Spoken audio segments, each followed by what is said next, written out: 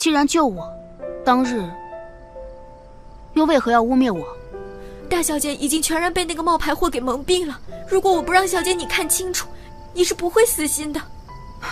我确实是不到黄河不死心啊！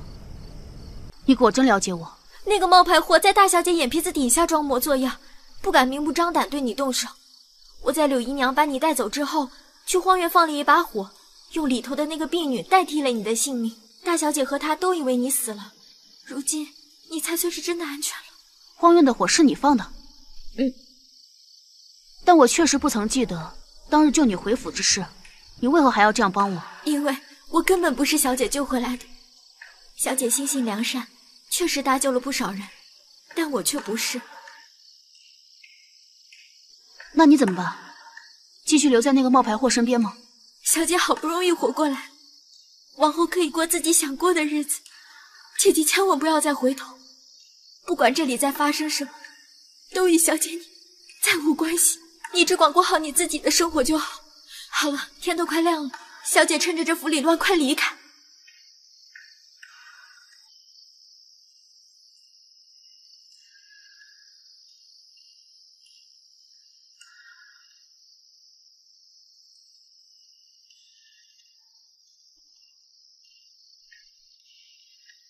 娘，三姐要去哪儿？苏重庆已经死了，你跟苏家的缘分也到头了。我孤儿寡母的，只想在苏府求个安稳日子，你为何要百般刁难我们？既然你不肯走，那就别怪我了。柳氏不守妇道，我怀疑她肚子里的孩子根本不是苏府的。王嬷嬷，给我绑起来，仔细的查问着。住手！姐姐，这苏府什么时候轮到你这个妾室在这耀武扬威了？当我这个当家主母是摆设吗？姐姐这是说的哪里话？这院子里自然是姐姐说了算。这次就算了，我就全当没听到。如果再有下次，我定禀告老爷和老夫人。是，妹妹知错了。你三姐啊，去了很远的地方。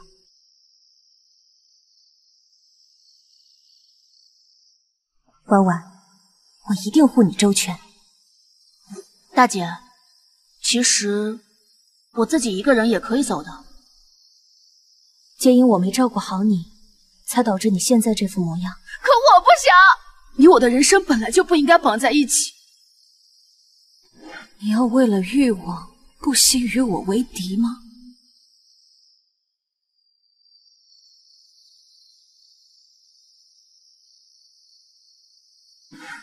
去吧，大姐，镇定些，你可是苏远黛啊。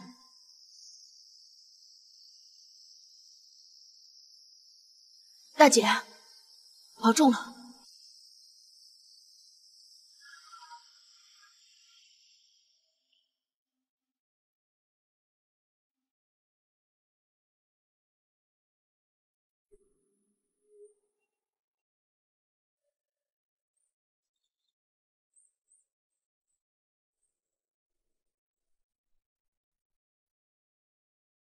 小姐，天都已经亮了，我们还是先回去吧。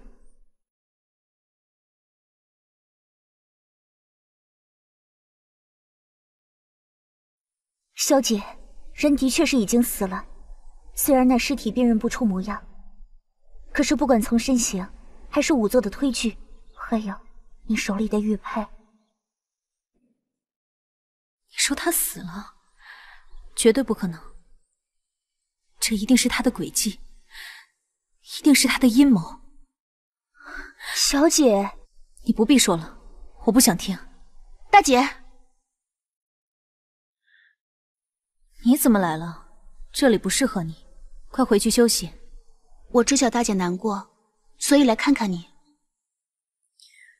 胡说什么？我有什么可难过的？我不过是在找线索，找到了，我自然会回去。那如果没有找到呢？找不到，不可能找不到。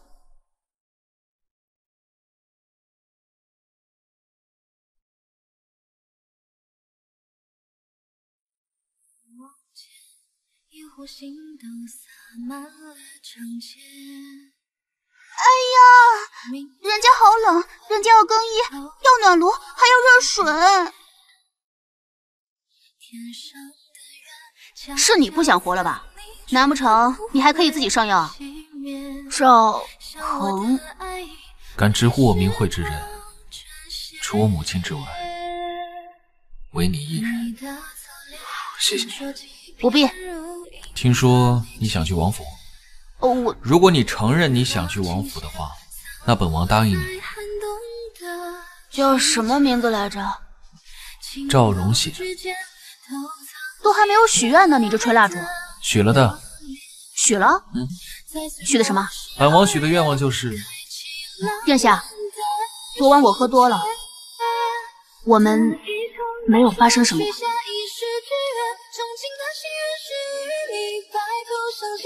是不是喜欢我？我也挺喜欢你的。前尘不计，恩怨两清。赵荣显，永别了。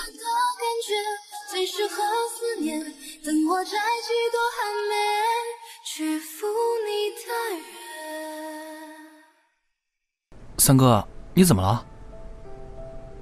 我没事。查一下苏向晚近日动向，本王要见他一面。是王爷。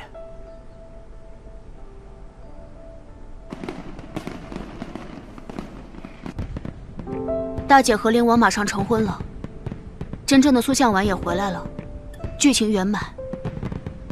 我也该回去了，只要跳下去，一切都结束了。苏向晚，再见。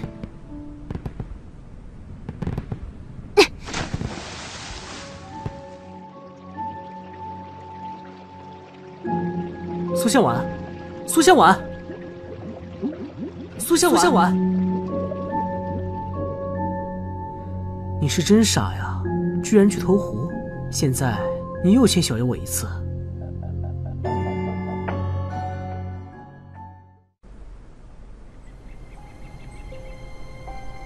殿下，这是誉王府差人送来的信件，已经是第3回了。那你想怎么做？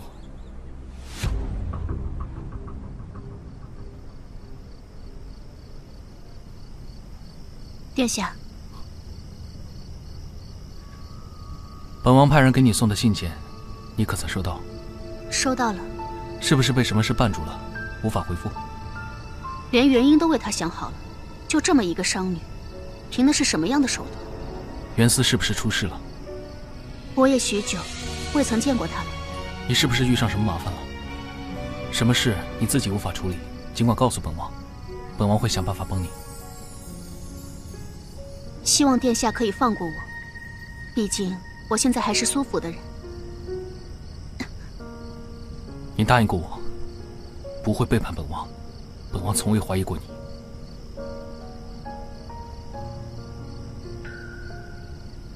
殿下信也好，不信也罢，我已经说得很清楚了。眼下我只想过安分的生活，民女身份低微，收不起殿下的后代。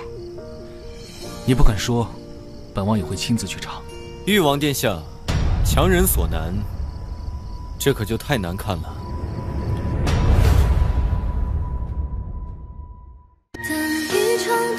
许下一世之愿，憧憬的心愿是与你白头上线，错乱了视觉，承诺着永远。你是我的人间，已是掌心的流年。